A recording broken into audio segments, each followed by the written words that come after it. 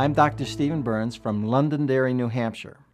Today we're going to be discussing large diameter gas permeable lenses, lenses that fit beyond the limbus.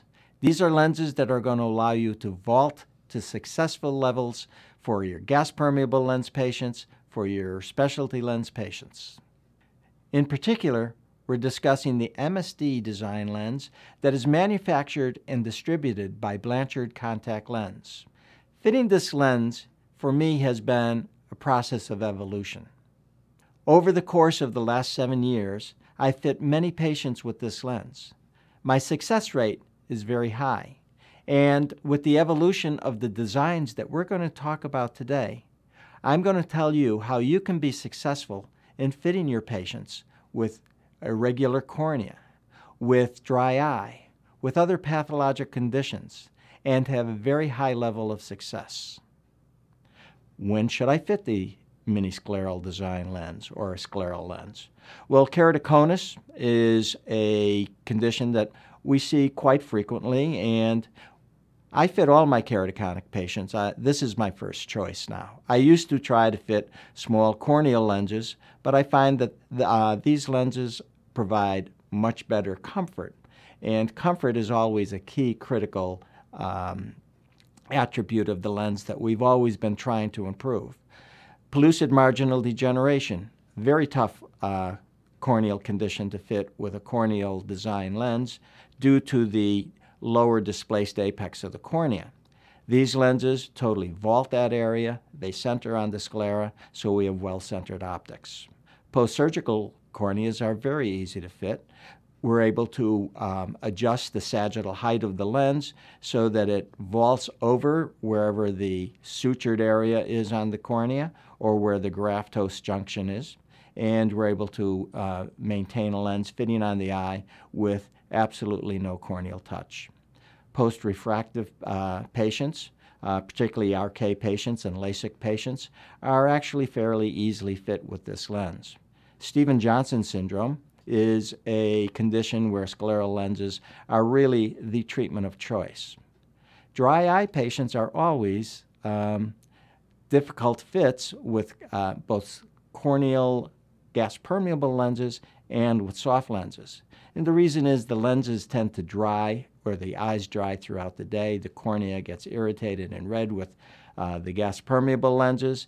The optics of the soft lens tend to degrade as the lens dries out. This lens, or scleral lenses in general, we vault the cornea and we maintain a fluid layer between the cornea and the contact lens.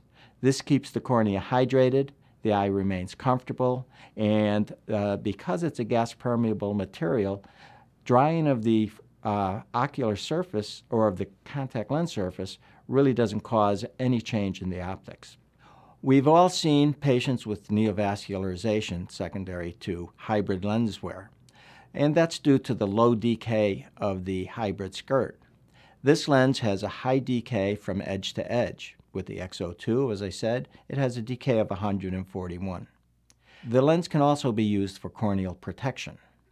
It's also used for patients who have poor comfort with traditional corneal design lenses. I used to do piggyback fits for my patients who did not get good comfort but had to wear a corneal lens. Well, this totally replaces the need for a piggyback fit. And for those fits and the failures that I have had, I've reintroduced them to contact lenses, and they're very successful. High myopic refractive errors are interesting because with this lens, I'm able to put two lenses on the eye. The fluid layer, the fluid lens between the cornea and the contact lens, actually can be designed to have power to help correct the myopic correction. And so I don't have to use as high a gas permeable lens power. I can put part of the correction in the tear layer and part of the correction into the gas permeable lens. So all refractive errors, including presbyopia, are good choices for this design. Now, one of the added benefits of fitting beyond the limbus, vaulting the cornea, is that we eliminate the problem of spectacle blur and corneal warpage, which we have with traditional lenses that rest on the cornea. How does the patient benefit from this mini-scleral lens design? Well, initial comfort and long-term comfort are really key. One of the things that I do is I put the lens on the patient's eye and I ask the patient, I want you to tell me, how comfortable is this lens? And here's your scale.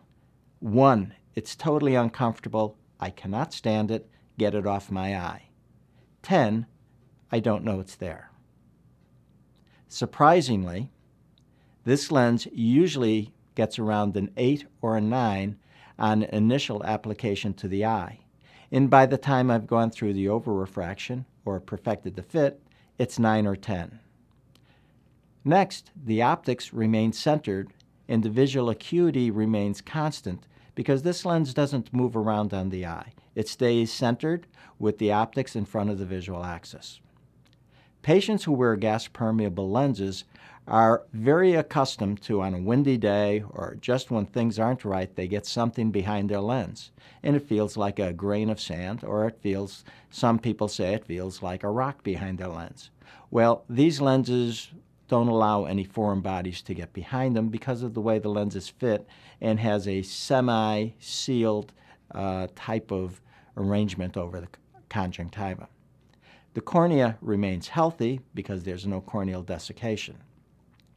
I have some patients who have keratoconus or pellucid, and they're very limited in what they can see with side vision, not because they have decreased visual fields, but because of their inability to move their head or move their eyes, and specifically, they have to use fully use head movement to look from side to side in order to keep the lenses from falling off their eyes or displacing. These lenses eliminate that problem, so the patient has a more normal way of being able to, say, look in their rear view mirror of their car when they're backing up. As I've already mentioned, we don't have a problem with spectacle blur. And the lenses are stable. They're not going to fall out, so you're not going to have a patient looking around for the lenses in the middle of the day, or when they're driving, if they rub their eye, they don't have the lens pop out. These lenses have extremely good stability. For the patient to be successful with any beyond the limbus lens, it is imperative that you, as the practitioner, are comfortable and confident in applying and removing the lens, and that you train the patient in these techniques. We're going to go through some techniques of how to put the lens on, how to remove it, from the practitioner's point of view, and also from the patient's point of view. There are certain things that we need to do.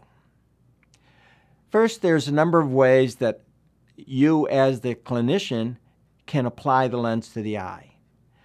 My preferred way is to hold the lens with one of these green suction cups, fill the lens fully with non-preserved sterile saline, and apply the lens to the patient's eye.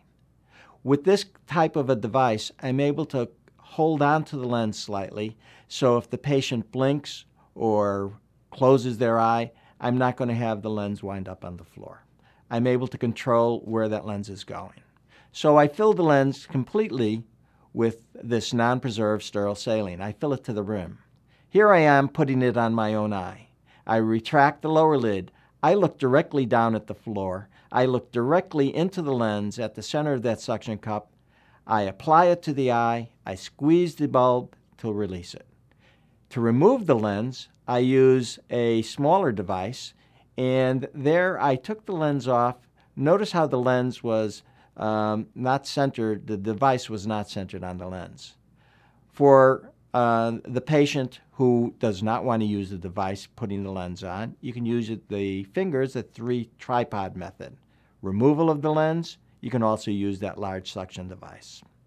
Now let's just think about how I put those lenses on, how I remove the lenses. Notice that when I'm removing the lens, I always place the suction device at the edge of the lens. I lift out like I'm opening up a cabinet door. I don't directly pull the suction device in the lens like I'm trying to clear a drain. I want to have this lens come off the eye with as little irritation as possible. It's not always possible to get it off without having a little bit of a sort of pop, or where we've gotten negative pressure behind the lens, but we want to really minimize that because this is the patient's most uncomfortable time when it's done improperly, and it's really a big nothing when you do it the right way. We don't want to increase discomfort in any way. So applying the lens to the eye and removing the lens is something that you really should practice before you start working with your first patient. Here I have a patient that I'm going to apply the lens to the eye. Now, when I initially started fitting lenses, I would put fluorescein in with my lens when I was fitting the patient. It does help to be able to see the fit. Today, I'm going to show you reasons to do that and reasons not to do that. It'll be your choice. But here I'm filling the lens again with a non-preserved sterile saline. I'm going to take a fluorescein strip and just quickly dip it in to get some fluorescence of the tear layer, of the fluid layer. I have the patient look directly down at the floor. I retract the upper and lower eyelids, and here I'm using the tripod method, my 3 fingers holding the lens. I place the lens on the eye, and because I have fluorescein, I always have a tissue with me to ensure that anything that's spilling over doesn't get on the patient's clothes. It might not be a bad idea, if you're putting the lens in with fluorescein, to have the patient have a paper towel or something in their lap, because you're going to get some excess fluid that comes out of the eye. Now I'm going to remove the lens with the small DMV device. I get the lens towards the edge, and I just lift out like I'm opening up a cabinet door. I'm using that motion of lifting away from the eye, getting the lens at the mid-peripheral portion of the lens so that I don't have a plunger effect, but I'm actually lifting the lens off the eye. Now, what are the advantages of vaulting the cornea? Well, the first advantage is we've got corneal protection from dryness and abrasion. If you have a patient with intern lashes, this is a great way of protecting the eye. If you have a patient with dry eye and they develop corneal staining and they have problems using drops throughout the day, this is a correction for that. When you vault the cornea, you don't create any pressure points on the cornea as you do with corneal gas-permeable lenses, so you don't have spectacle blur. So the transition between eyeglasses and contact lenses is seamless. Because the lens totally vaults the cornea, fitting beyond the limbus, and allows for just a mild amount of tear exchange, we don't get foreign bodies under the lens. In fact, if you do have a foreign body under the lens, it's floating in a pool of fluid and the patient can't feel it. The lens provides stable and centered optics because it fits beyond the cornea on the sclera and maintains that position throughout the day.